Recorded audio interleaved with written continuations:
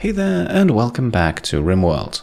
My name is Pete and today we complete another episode of our Rimworld adventure in the Cold Bog with the Cult of Jinx. Last time we left off after beginning the construction of a very large monument to leave a lasting mark in the Cold Bog. We also had to raid a small pirate base and we finally also located the Red Hawk relic, a powerful plasma sword. So today we are obviously looking to collect it. And with that, today's episode might very well be the second to last in the series. I don't think it's time for the grand finale just yet, but if possible, then we will set everything in motion for that to happen in the next episode. Still, let's take things one step at a time. The dawn of a new morning also means that work on the monument continues. As you can see, granite tiles are currently our bottleneck, but with a few more days of mining, we should hopefully be able to solve that. Also, the sensory mechanites disease is still going strong in some of our colonists. So far though, thanks to the medical care of Leafheart Kevin, it hasn't caused us any problems. Tree Speaker Redini, meanwhile, also takes a step towards modernity, as she exchanges her Thrumberhorn for frag grenades, because the accuracy of those actually does not rely on sight at all, not to mention that this will allow us to keep her a little bit more in the back. Just in that moment, we are then also informed that Chutney's caravan has returned, with Chutney slightly malnutritioned. Still, he and Muffalotina have made it back safely, and Super Psycaster Light will likely follow suit shortly after. First of all though, Chutney's malnourishment causes a mental break. He is now going to dig up a corpse and put it on display for everyone to see. Although not only does he do so pretty far away from the village center, it also stands to reason that the Cult of Jinx is not really going to be faced by this. After all, death has been a faithful companion so far. In the meantime, Light has in fact also returned, and just in time, because for the first time in this series we are now facing an infestation. Yes, it looks like our bear cave is vulnerable in that regard. So let's make sure we get everyone as far away as possible from that cave, especially our bears themselves. They will now actually all hide in Maniac's and Thoraya's bedroom, while our colonists hunker down at the monument construction site. That way we are close to our dryads, which would otherwise inevitably draw some attention, and we also have a lovely choke point here that we can hopefully use to our advantage. Just in that moment, a beautiful aurora also lights up the sky and actually reminds me of my holiday in northern Norway. Yes, I did see a few of those myself, although I did not have to fight giant insects in the process. Our colonists, meanwhile, seem to do fairly well for themselves. Frontliner Wyatt here definitely suffers the brunt of the attack, although unfortunately it also seems like the bugs have split up a bit, with some of them attacking our colonists, others demolishing the bear cave, and a third group going after our dryads. And well, of course we can't let that happen, especially since we don't have any control over Chutney yet, who seems to be walking right into the danger zone here. And so we sadly have to leave our hideout and kind of shield him from anything worse. Luckily though, we do have plenty of firepower and the occasional psycast in case it's not enough. And so, to cut a long story short, we eventually managed to kill the last few bugs, although it does come at a price. Not only do we unfortunately lose Berrymaker Dryad Tom to the insects, no, Chutney himself is also brought to near death thanks to a stray grenade from Redini. Looks like she still needs to practice when and where to throw those. Thankfully though, it looks like he did not take any permanent injuries. And so, as our colonists grab a meal and our bears return to their cave, Leafheart Kevin has a busy evening ahead of him, while the thankfully uninjured Maniac and Donut spent the next few hours destroying insect hives. With the last hive destroyed, the aurora then also ends, as we can see Kevin still busy in the hospital. I had him tend to the more severely injured dryads first, as we were actually on the brink of losing quite a few of them. And you can also see it here, Thoraya and Freya are still tending to some of the more severely injured ones, and things actually don't stop there. To make matters even worse, a lightning strikes right next to one of our Gauranlen trees, and actually also hits one of our dryads inside of its healing pod. So let's quickly make sure that it doesn't burn to death and that the fire doesn't spread, and with that, the next morning is already here. Thankfully, a fairly calm day lies ahead of us, and on the bright side, all of those insect corpses are providing us with an excellent meat source for kibble, which is actually needed in greater quantities once more, as with the temperatures rising, most of the corpses inside of our bear caves will start to rot soon. Coco then also brings in the first Devil Strand harvest of the year. This should be enough material for at least 2 Devil Strand capes, although admittedly, with the increase in power armor availability, I am not entirely sure if those are actually still needed. In the evening then it's time for another stake-holding animal sacrifice. Yes, we are slaughtering our oldest yak Grit here, partly because I think we really don't need it that much anymore, but also, more importantly, to recharge our Psycaster Psyfocus, which, partially because of the recent quests as well as because of the insect infestation, has certainly dropped a bit. And so, as Redini teaches about the meaning of life and death and a few other things, Grit is slaughtered, the satisfying completion of the ritual earns us another ideology development point, our Psycaster Psyfocus is recharged, everyone participating also gains a +5 mood bonus, and on top of it all, Redini also receives a completely worthless shooting inspiration. And with that, the day comes to a close as we receive another quest. A group of 6 refugees are asking us to take them in. They could potentially be friendly and perhaps even join us permanently. However, they could also have more sinister intentions.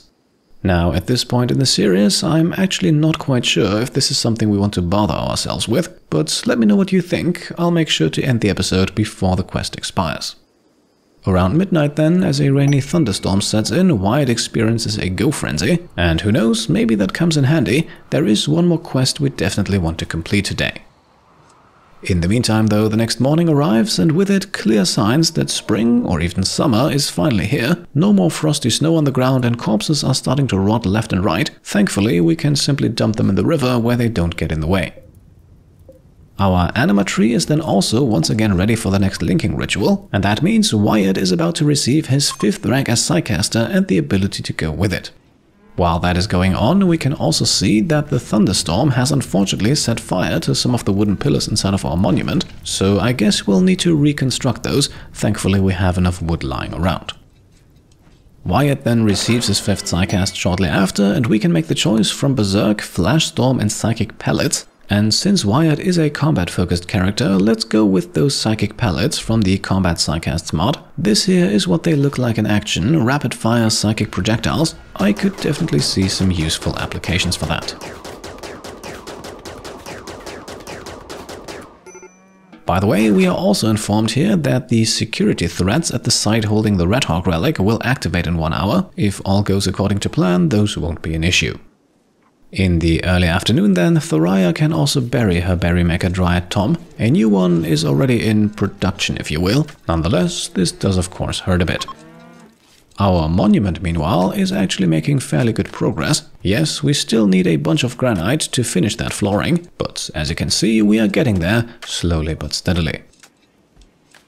And so the evening arrives, with Armando finishing an excellent quality Devil Strand cape. We'll see who grabs it. I'm actually not quite sure who to give it to, and depending on how things progress today, we might just have to overhaul our outfits anyway.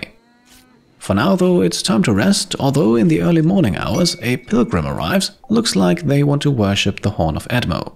And well, I think we'll let them, mainly also because they don't really offer anything we desperately need, and I think recruitment for this series is in fact done unless someone truly special comes along. And so, while they worship our first relic, we now assemble a caravan to finally grab our second one, a caravan that includes Super Psycaster Light alongside Warrior Wyatt, Hunter Donut and Muffalo Max Soplo. And this time we also make sure to give them enough food for both trips. It will take them roughly 1.5 days of travel to get to the relic site. In the late afternoon then, they exit the map, and so does our Horn of Edmo worshipper, by the way. Without leaving a thank you gift, we'll make sure to remember that. In the evening, things then take a turn for the worse as a group of pirates attacks and drop pods, and what looks like to be a fairly manageable number here at first quickly turns out to be so much more. Right, so we have here 84 pirates with all sorts of nasty weaponry. I think they are technically split up into 3 separate groups, so we want to keep that in mind as we engage them. And engaging them in this case means, well, I really think there is only one feasible course of action here. Yes, it's time for Specs to launch another Neuroquake. I have already made sure that all animals and colonists are out of the blast radius. This will, unfortunately, only hit 2/3 of the enemies, but to hit all of them we would need to get much closer, and Neuroquake does have a very risky 12-second casting time. And there we go, with most of the pirates now going berserk and with us receiving the appropriate faction relationship penalties. Thankfully, this still does not make us enemies with the Empire, and we're also still allies with the faction holding the first Archonexus map. At this point, by the way, I think we should keep an eye on colony wealth. which currently sits at about 166,000, but I think that number will rise substantially over the next few minutes. For now, things are very much still going as planned. Most of the pirates have already beaten themselves to death, while group number 3 has not moved anywhere. And so at this point we are already sporting a colony wealth of a respectable 196,000, a jump of 30,000 silver in just a few moments. That jump can be attributed in part to 6 triple rocket launchers, a doomsday and plenty of corpses, with a good number of them wearing marine or recon armor. Still, this leaves a group of about 20 pirates still unharmed, and with Light not present, the task of dealing with them falls to Freya. Just as she arrives, the pirates begin their attack, which might actually work in our favor. At the very least, it allows her to safely skip herself closer, find the target with the low shield pack, and drop a berserk pulse on them and their friends. And just like that, she can skip herself back out. As you can see, the rest of our colonists are already waiting, but first, let's see what those pirates are capable of doing amongst themselves.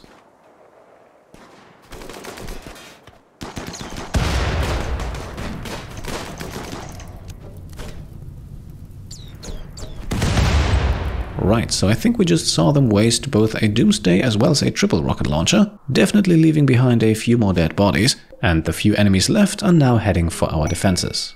By the way, this has also just brought us above the cap of 200,000 silver, so at this point in time we could actually already sell our colony and acquire the first Archonexus map. However, like I said at the beginning of the video, we are not going to do that just yet. It definitely means though that the next episode should be the last. Either way, for now we have our enemies coming in, although I don't expect this to be a lengthy fight. And yes indeed, it took exactly 2 kills and then they decide to flee. So another crisis averted, time to do some cleanup. We definitely have plenty of loot that we want to grab here. We'll have to see whether or not our colony wealth actually remains above 200,000 for long enough though. If it doesn't, then I guess there's always the next raid. Let's hope that it doesn't have to come to that. From the few people who actually survived this, we are also taking some prisoners, just as a way to perhaps obtain 1 or 2 more ideology development points. After all, wrapping up this series with one final ideology evolution seems very fitting indeed. And so it doesn't take long until the first execution ritual begins. By the way, once again of course accompanied by the lovely music from Eric Murray. You can find a link to that down below in the description. And so, as Redini explains cruelty and death, we obtain ideology development point number 14, and not only that, we also obtain another +6 mood bonus for everyone. In the early evening then, it's time to, for the first time in this episode, give out a name, as always chosen from the list of Patreon supporters in the naming rights tier and above, as we welcome another grizzly bear to Liviana, who from now on will go by the name of Ark Crusade. And just as our second prisoner then regains consciousness, another execution ritual is underway. Yes, because we just performed one, this will likely not be a satisfying experience for those attending, but we are only doing this for the development points anyway. And so those now rise to 15 as an awkward execution comes to an end, and that means we only need 1 more point to once again reform our ideology. Now, on the next morning, another bear sees the light of day. This one will now go by the name of Blazors, and with that, our bear army continues to grow. I think we should actually be very close to reaching 20 animals. Unfortunately though, there is no time to celebrate, as we are interrupted by an attack on the road. Our small caravan has been ambushed, and the attackers demand that we hand over Wyatt. Safe to say that that's not going to happen, so let's begin the fight. We are thankfully only dealing with 4 pirates here, so a well-timed berserk pulse might be a good idea. Unfortunately though, it only catches 1 of them, so we'll have to fight the remaining 3 by conventional means.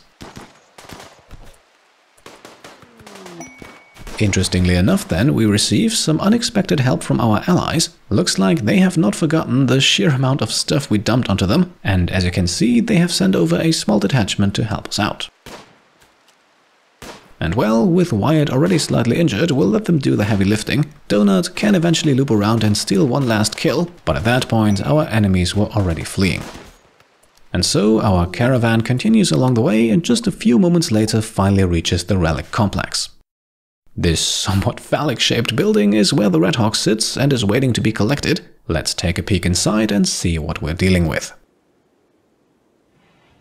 Right, so for the first time in this series we actually have some mechs here. Disabling their faction does apparently not change the fact that they do protect relics, although for the moment they are inactive. However, that will change as soon as we grab the sword, but that is why we brought our Psycaster. Before light can work its magic though, miracles do happen back home in Liviana. Yes, after numerous attempts it has finally happened, Took and Squigs are finally lovers. So yes indeed, it looks like everything is coming together here in these last few days, and it very much seems like the Cult of Jinx is gearing up for one last big finale. And so let's jump back to Light, who now casts invisibility on himself. Afterwards he can now grab the relic, while Donut and Wyatt already take some precautions. And there we go, Red Hawk acquired, the mechanoids now wake up. However, without a target in sight, they have nothing to attack, and they also don't seem to be too eager to leave the building. As a matter of fact, they are also not counted as hostiles that we must defeat in order to reform our caravan, so we could now leave immediately. However, before we do that, we want to take a closer look at what we actually just obtained, because Red Hawk here is a Persona Plasma Sword, and as such it has some traits, specifically Kill Sorrow and Psychic Sensitizer. Now, Kill Sorrow is probably one of the worst traits for a Persona weapon in the game, because whoever eventually ends up wielding this sword will receive a mood penalty every single time the weapon kills someone. So yeah, this definitely makes the sword a bit more interesting. Psychic Sensitizer then is definitely more useful. It increases the wielder's psychic sensitivity by 20%, which is basically the same as the Psychic Sensitivity personality trait. So that is the Red Hawk, a Persona Plasma Sword that I honestly don't think needs to be sitting on a shrine. So as we send our caravan back home here, the big question now is, who should we give this to? Now, I have to admit, as a melee-focused character who also has psychic abilities, Wyatt seems like the perfect candidate. He was, after all, specifically recruited for his melee skills, and we did that with the knowledge that this second relic would be a sword. Still, there might be others who you think deserve it more. Whatever your thoughts on the matter, I invite you to leave them down below in the comments. And with that, another evening sets across the Cold Bog. You can see here the anima tree is almost ready for the next linking ritual again, and so, just in time for the finale, it looks like Wyatt will be able to receive that 6th Psycasting rank too. Now at this point, I do have 2 more things that I'd like to hear about from you guys. The first one is the Destitute Travelers quest that we talked about earlier.